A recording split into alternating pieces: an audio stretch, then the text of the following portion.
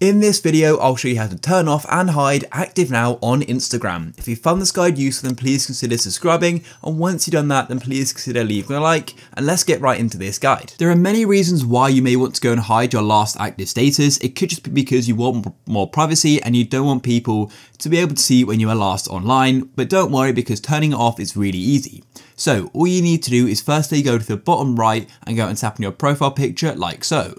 Then once you're on your profile, all you need to do is go to the top right and tap on those three bars just like so. And this is going to go and open up a menu, and then what you need to do is go and tap on settings, and the settings option is currently right at the top, so it's pretty easy to find. Then from settings you need to go into privacy, so go and tap on that padlock icon down here. Then what you need to do is scroll down until you go and see the option for activity status. This is where we can go and disable the settings, so go and tap on it like so. You will need to go and scroll down a bit, and here we are.